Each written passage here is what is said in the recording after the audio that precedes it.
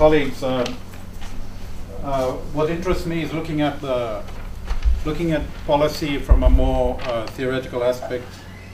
Obviously, beginning with practice, and as Hubert van Valkyria said, language policy is inseparable from educational policy, even when the connections are not explicitly stated.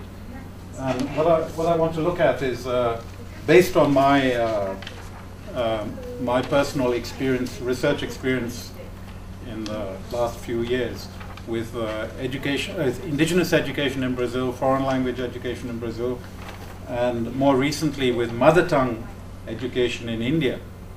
I'm trying to think through the different relationships, and more specifically the way that our theoretical knowledge, or let's say our disciplinary epistemologies, feed into policy, and they come this backwards and forwards movement that that could be illustrated in that diagram that Valkyria showed in one of her last slides, of Saviani, how practice feeds into policy and policy feeds into practice and vice versa.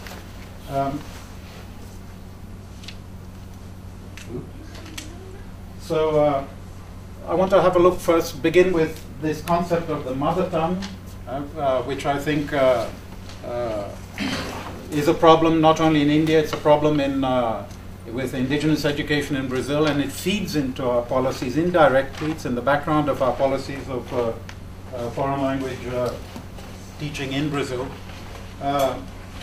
Because whatever we as linguists have fed into national policies, our concept of the mother tongue will have serious effects on policy and on what we do in education.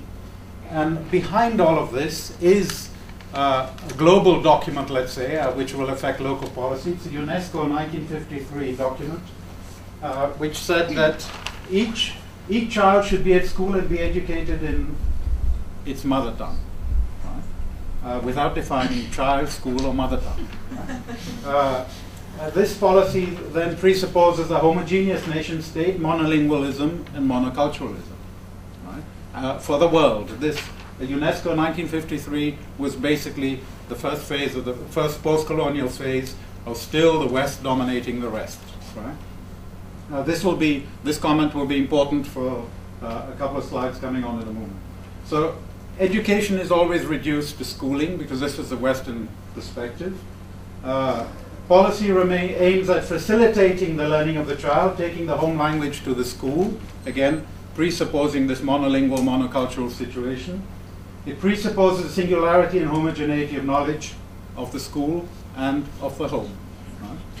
It eliminates the difference between discourses of the school, formal, written, normative, and the discourses of the home, informal, oral, non-normative. What do I mean by non-normative? The discourses of the home may not be the discourses, the dominant discourses which are in the school as an institution. It hides the difficulty and the social necessity of the child to be exposed to and acquire new knowledges and discourses apart from those of the home. So in fact, it's a policy that limits instead of a policy that opens up. Instead of singularizing and homogenizing discourses, their qualitative and functional differences could be focused on and studied. Right? So all in the name of education, what we have in fact in the policies that have developed from the UNESCO 1953 policy are, let's say, some would call it a dumbing down, a closing down, or instead of opening up of possibilities.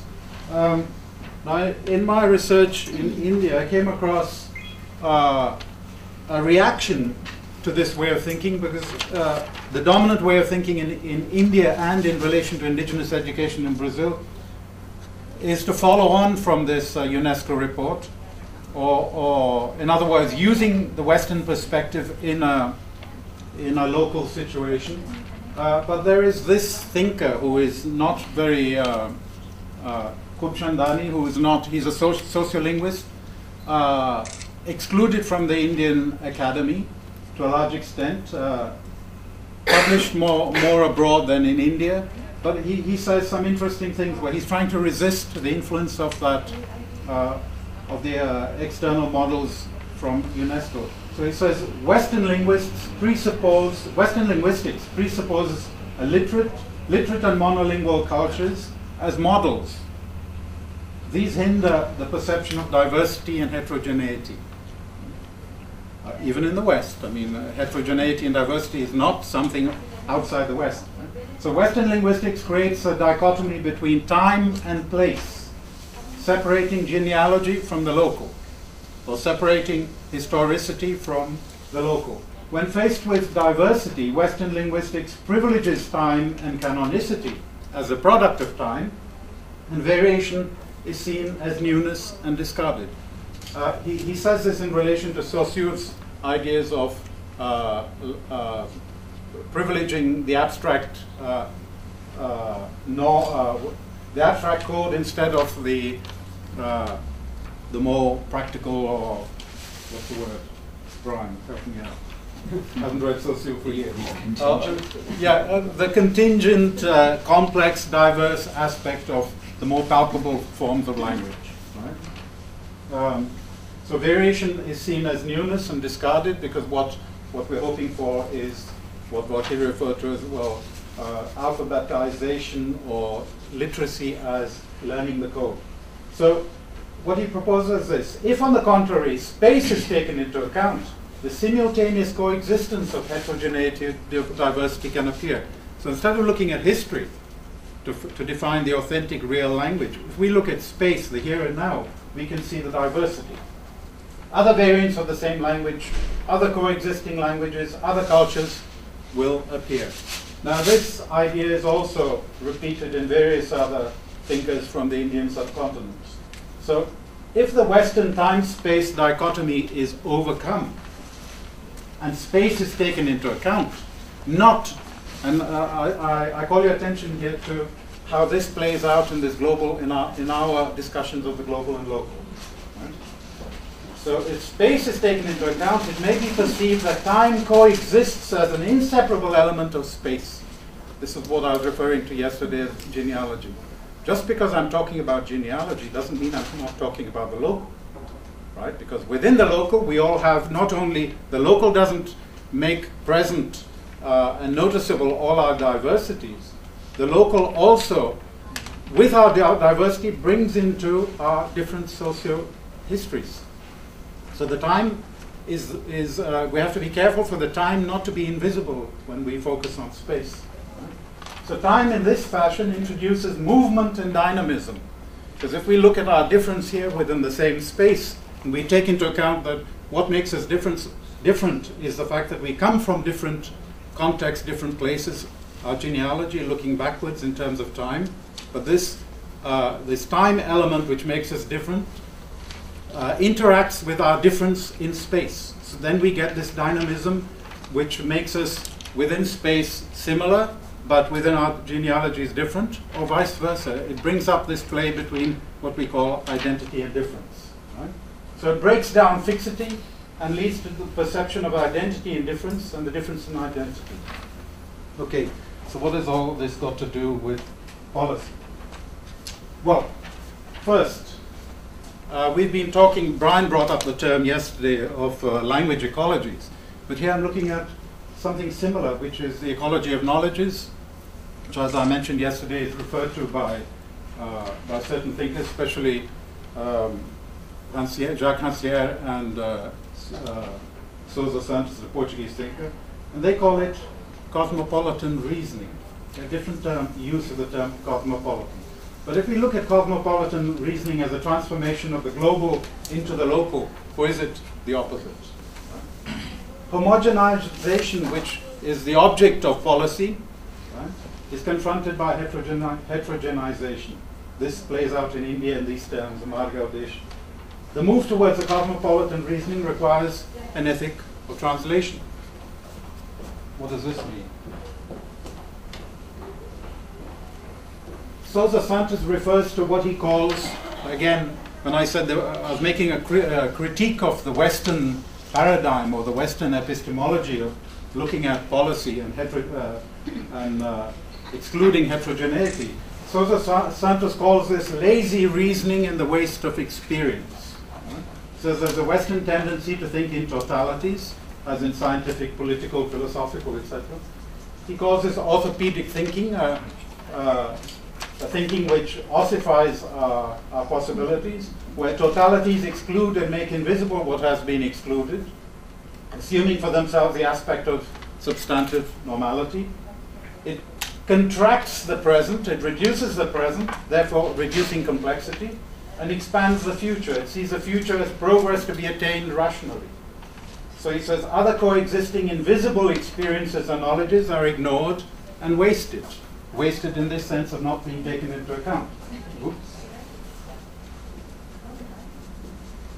And what he proposes as cosmopolitan reasoning, as a response to lazy reasoning, is to take into account exactly the opposite, to contract the future and expand the present, or as I was saying, emphasize space instead of using our discourses of progress and development. To make the excluded, formerly invisible, visible. The previously ignored, wasted experiences and knowledges now appear in their multiplicity and may be seen as an ecology of knowledges. This coexisting, conflicting diversity and heterogeneity. So the wealth, complexity, and diversity of the here and now is valorized without excluding the complexity or identity that time introduces into space. Time in the sense of our heterogeneities, our genealogies. We come from different places, we come from different histories, and we coexist, right? So this brings in an element of identity and difference, always in conflict, or in dissensus, as Rancière would say. So totalities may now be seen as necessary, as strategies of meaning-making which do not exclude. It's a different kind of totality, a totality which does not exclude but coexists with others, with other interconnected, conflicting totalities. So totality is this paradoxical element which he sees as less than the sum of the parts. He says there's a need for an ethical translation as an alternative to grand theories and as a strategy of mutual comprehension between coexisting totalities and diversities, on openness to uncertainties, infinities, dissensus, no guarantees. We're talking about policy still, right?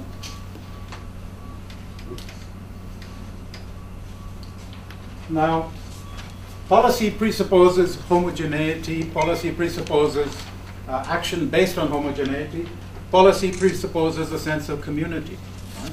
And Rancière says that when we're talking about community, we presuppose this, we're motivated by this egalitarian presupposition.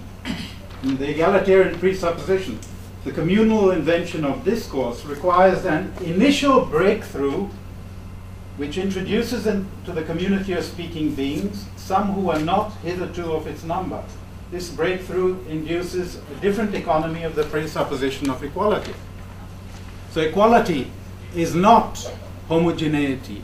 Equality is taking into account the heterogeneity and learning to deal with it in the desire for homogeneity. Or, in other words, is this trying to work through an ethical translation with an ecology of plural knowledges. What do I mean by this? So he says a community, and this is where policy becomes important, because policy generally presupposes homogeneity. But if policy presupposes community, and in order to have a community, we must have heterogeneity, because a community is always a desire or an impulse for excluding the difference which would break down the community. And this is what Rancière is trying to say. The community is never of homogeneity. A community always appears from heterogeneity, and it's an emphasis, it emphasizes what we have in common. This is something difficult for policy to deal with. Right? So beginning with the concept of the mother tongue, as I mentioned before, the mother tongue always, our concept of the mother tongue introduces the concept of homogeneity. We don't know how to deal with the fact that mother tongue is an abstract concept, like literacy in its old concept. Mother tongue is now plural. Right? The tongue we speak at home is not the tongue we speak at school. This doesn't mean they're different tongues, but we have to rethink our concepts, homogeneous concepts of mother tongue. So this is something that policy is having great difficulty in dealing with. And just I'd like to end, I'd like to go on to expand a little bit. Huberval mentioned this of Hans-Gert's idea of the emancipation. He says the egalitarian presupposition, the communal invention, sorry, I've used this before. The effectiveness of the community of speaking beings is predicated on a violence, not the violence perhaps that Julia mentioned, on a violence which antedates it. The essence of this inaugurating violence is to make the invisible visible, to make, to give a name to the anonymous, and to make words audible where only noise was perceptible before. So this is our challenge to policy. We can see policy not working in indigenous education in Brazil because policy was gave the indigenous communities a choice of only using their own language, only using their own knowledges, as if this was going to emancipate them. And hence, what actually happened was these indigenous communities saw themselves as being marginalized. They also wanted access to mainstream educational policy, mainstream schools. So it's not, policy can't deal with one and the other. Policy always looks in the direction of homogeneity. We tried in our policy proposal to take this into account, and this is the work that Valkyrie is working on at the moment with the Ministry of Education.